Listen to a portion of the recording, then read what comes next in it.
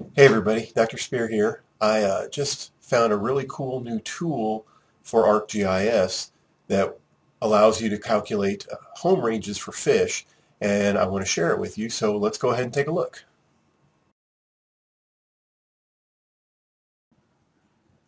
Alright, so let's start talking about calculating home ranges for fish and other aquatic organisms. Just recall that we define a home range for an organism as the area it uses frequently. And within this is the core range, which they use a lot. Now, there are more exact definitions, but you understand that we have both this home range and this core range concept. And it's really easy to calculate these using GIS. Most of the time we use the geospatial modeling environment to calculate these home ranges.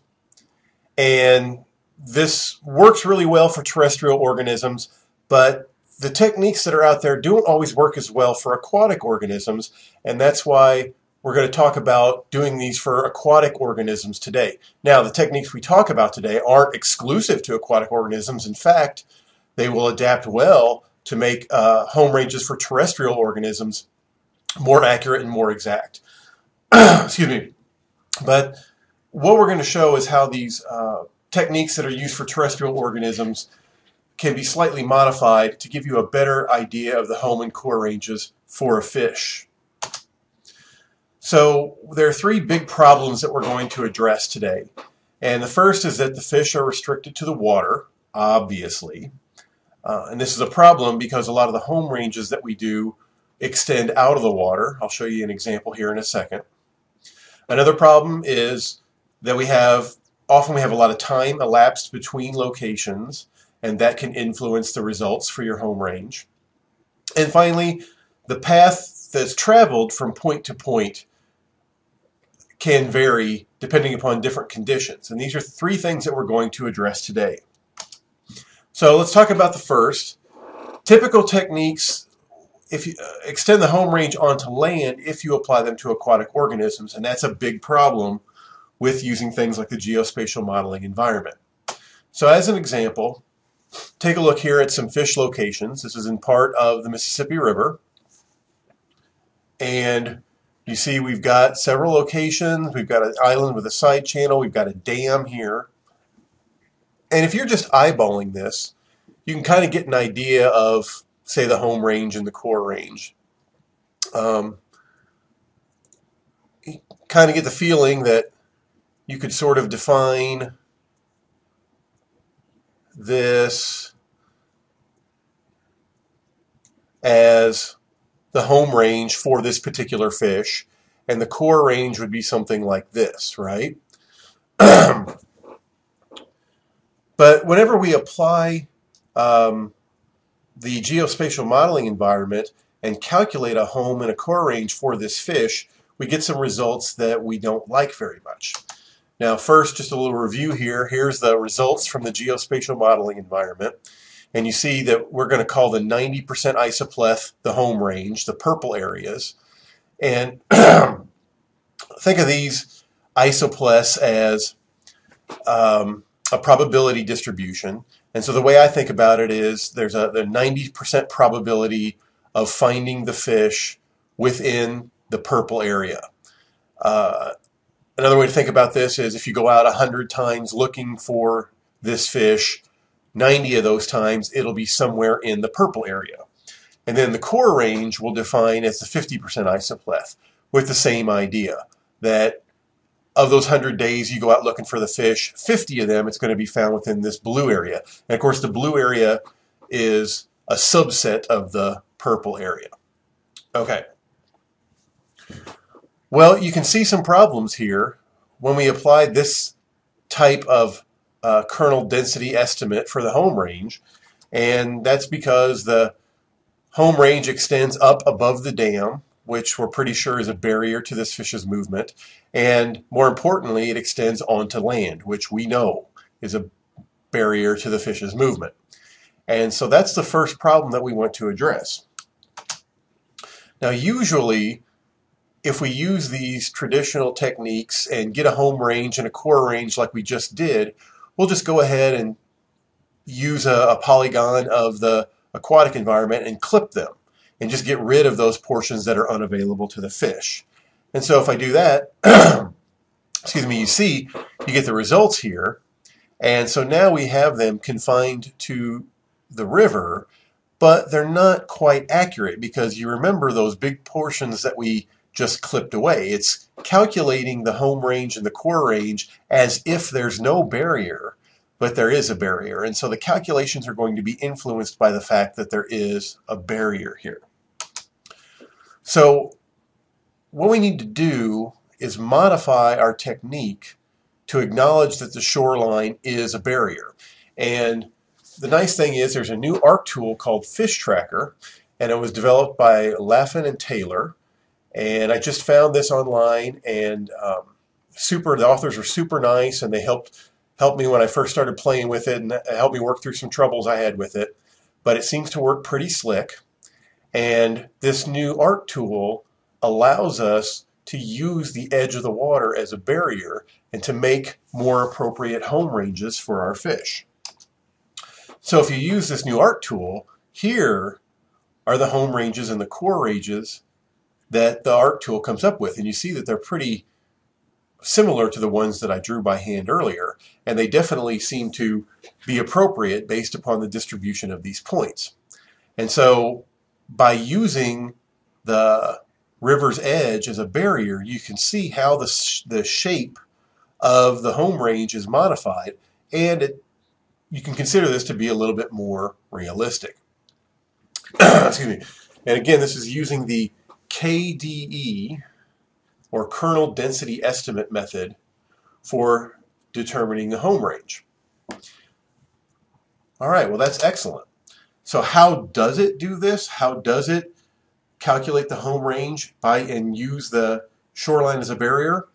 Well, to address that, let's talk about some of the other problems with aquatic home ranges and see how they all come together to develop this fish home range. And so that's the next thing I want to talk about, is the time elapsed between locations. Most of the time, you're going to go out and get several locations for each fish, but of course there's going to be time that elapses between those locations. And can we use that time elapsed in order to modify our analysis a little bit? Usually the time between location varies, and sometimes we just ignore the fact that there's time between locations. And so 2 points that differ by only a day or two are treated the same as 2 consecutive points that differ by a month. And so that can happen sometimes. Sometimes we weight the analysis based upon how close in time consecutive points are to one another. And so if points are taken closely to one another, those maybe contain a little bit more weight than a point that's taken a month later, or vice versa. So there are methods for taking the time between location into account, but a lot of times we just sort of ignore that. Well, let's look at a crude example here to see sort of what we're doing with this new ARC tool. So we've got 4 locations of this fish. And so let's just pretend that's the first location, the second, the third, and the fourth. And the time between the first and second is just a day. The time between the second and third is just a day. And the time between the third and fourth is 5 days. So let's look at the fish moving from point 1 to point 2. Now we don't know exactly how the fish moved from this point to that point, but we do know how long it took. We knew it took it a day, right? So we can assume it swam in a straight line at a constant rate. Now, did the fish likely swim in a straight line from point 1 to point 2, and did it likely swim at a constant rate? Well, probably not. But who can say that it did or it didn't? Right? That's ultimately the limitation of any tracking study you're going to do. You're limited by how often you get locations on an individual. And of course, always, more locations is always better. More locations and more fish always make for a better study, but there are always going to be limitations, right? And so since we don't have any data to contradict the fact that the fish swam in a straight line at a constant rate, we're going to go ahead and assume that it did. Keep this in mind when you interpret your results. So if that fish swam from point 1 to point 2 at a constant rate, we can create some theoretical pseudo-locations along this straight line. So for example, when the fish swam from point 1 to here, we know that this is on a straight line to the final destination, and we know it took about 1/5 of a day, and then another 1/5 of a day to get here, another 1/5 of a day to get here, another 1/5 of a day to get here, and then finally 24 hours later, we're here. Again, is it likely that the fish swam exactly like this? No, but it's the best we can do given the data that we have. And that's what we're saying here. It's our best guess at where this fish was during those 24 hours. So another argument to do it this way is do we have to ignore the fact that the fish actually swam from point 1 to point 2? We know it had to get from point 1 to point 2 somehow. We know it had to swim there somehow. We know how long it took. Why not use this information to try to make our analysis a little bit better? Okay? But again, always remember that these are some of the assumptions that are built into this technique. And I want to make sure that you understand all these assumptions and all this reasoning so that you understand the limitations of this kind of analysis.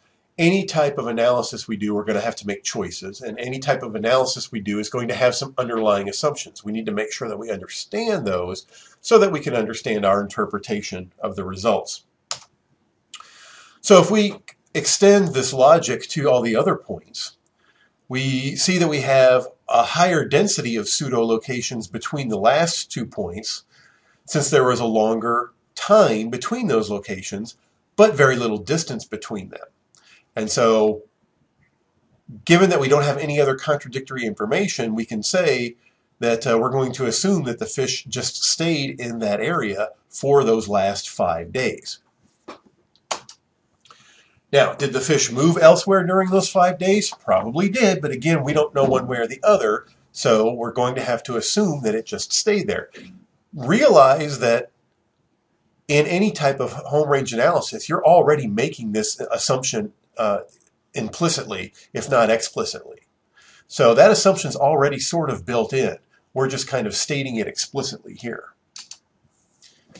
So since you're going to have so many more of those pseudo-locations in that small area, that might give those points there a little bit more weight and then more influence when you calculate a home range from these points. It doesn't necessarily mean it's going to be that way, but you can assume that it's going to give those points a little bit more weight. And so therefore the home range is probably going to be drawn more around these points and treat this point over here as more of an outlier. Also understand that if we ignored the time between points, we're already going to give these 3 points a little bit more weight because the kernel density estimate gives points more weight due to their clustering. That's sort of the idea behind the kernel density, is that when you have them close together spatially, that they're going to contain a little bit more weight and it's more likely to draw the home range around those points. So it already was going to give those some weights. Now we're also going to influence that weight because of the time between locations as well. So another way to think about this is to ask, well, how would things change if the time between locations changes? That might change the weight of fish locations, and it might influence the way you interpret your results. So this time, same points, but pretend that it takes 5 days to go from point 1 to point 2, and then 5 days to go from point 2 to point 3, but then only 1 day between the 3rd and the 4th. Now, if you think about that, that's going to change your idea of the home range of this fish, right? Because it was several days later that it was down here, and then several days later it was up here. Again, it's very possible that the fish swam down quickly and swam back up and we just missed it, but we don't know that. It's also possible that the fish spent a lot of time down here and not much time up here. There was only one day between these locations, so you might not have as much information there. There are different ways you can interpret this. Well, if it took that kind of time, then you're going to have more pseudo-locations and a higher density of them between the first and the second because it took longer to get there. And so this point out here might carry more weight this time.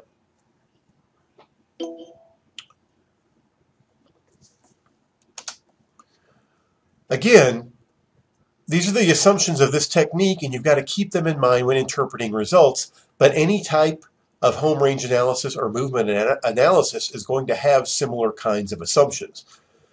Now, future versions of the FishTracker tool might include a factor that weights the points according to their time more explicitly. And so if there's been a long time between locations, it might de-weight those points because there's less information there. So it might work the other way from what I just described.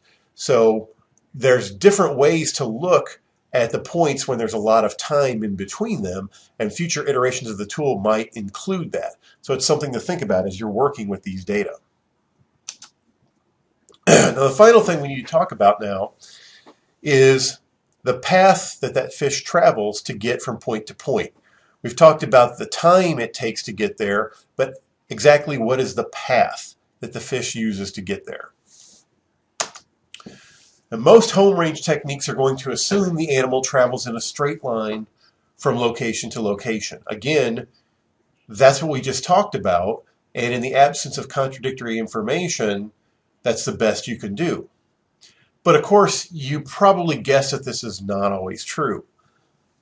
In real life, animals likely move along what's known as the least cost path. And so, although they can't always, they probably don't have an idea of the entire journey they're going to cover, they do know from where they are now what's the easiest way to get to the next point and the next point and the next point. So each time they're going to choose the least cost to move from one point to the other, and that ends up being the least cost path to get from one point to another. So let's look at a different example here. Here we've got another fish, and it's another spot in the river, and we've got some locations at the head of an island and at the tail of an island. And we want to look at how the fish moves between these locations. So again, a lot of techniques are going to assume a straight line travel from one to the other. But we said we did that in the last example when we were talking about the time and making pseudo locations between one location and another. But we also said at the start of this discussion that we're constraining the fish's behavior to the river. So let's put these ideas together and come up with a least cost path to get from one location to another. And the FishTracker tool is going to do this. So if we run the FishTracker tool, it's creating a bunch of these pseudo locations, and you see that the FishTracker tool determined the easiest or the least cost path is through the side channel, which kind of makes sense. You see it's a short distance and it's an easy swim from the 2 points at the head of the island through the side channel down to the 3 points at the tail of the island. And so in this way, we're sort of combining the first two concepts in that we want to look at the time between locations and create these pseudo locations. However, we also want to make this more realistic and confine it to the river. And again, this is something that's not necessarily unique to just aquatic organisms. Terrestrial organisms could use this too. For example, let's say that this island was a mountain or a lake or some impassable object to a terrestrial organism. Well, then you would have the same kind of problem. The organism is not going to take a straight line from one point to another. It's going to take the least cost path to get from one point to the other. So once you have that least cost path, then the FishTracker tool is going to use that and those pseudo locations to create the kernel density estimate of home range and core range. And so that's the basic idea behind this FishTracker tool. It's going to take these locations, it's going to use the time between them to create pseudo locations using the least cost analysis, and then that's what's going to be used to calculate the home range. And at the same time, you're using the river as a mask, so you're constraining the whole analysis to the river, and you're getting what could be considered a more realistic idea of the home range and core range for this fish.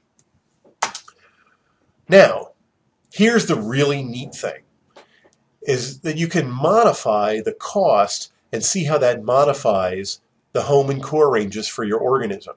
For example, what if that side channel is really shallow, or the side channel dries up most of the year?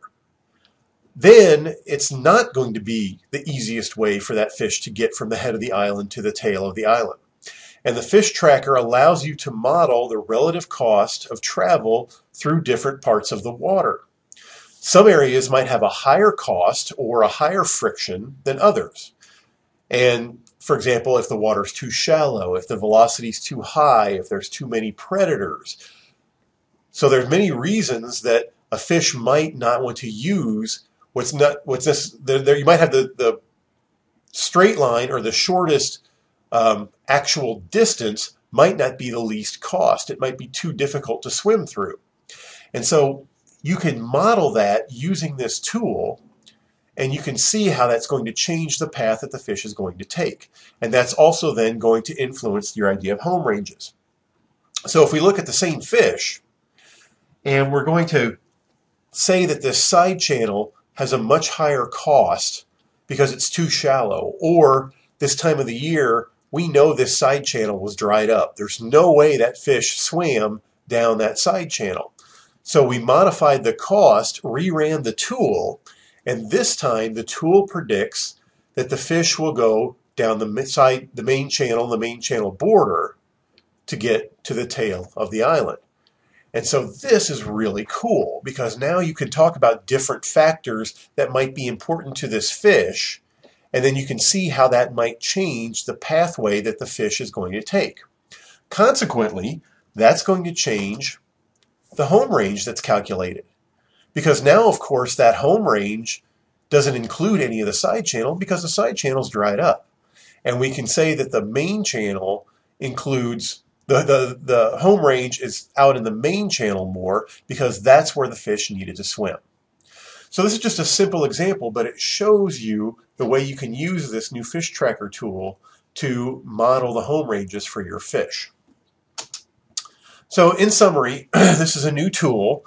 I found a paper that was published on it just now in 2013, and it's a tool that's added to ArcGIS 10.1 or 10.0, but it is open source, so it can be modified for other types of GIS software. The advantages of this tool are that it restricts the home range to the water, and so it calculates the home range as if the fish can't swim up on land, which is kind of a good thing to have. And so it makes it a little bit different than the geospatial modeling environment or the home range tools, which you would use in earlier versions of ArcMap.